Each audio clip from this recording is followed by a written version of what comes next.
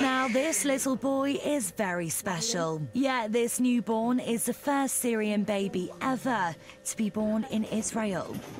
For the first time since Syria's civil war broke out, a woman in labour was brought into the country for medical help.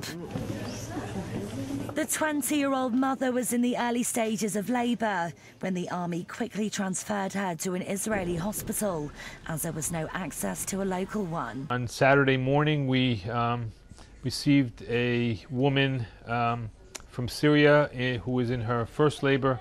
She had early labor. She was brought in by ambulance to us and was found to have ruptured bag of waters. We received her and we made her feel welcome here.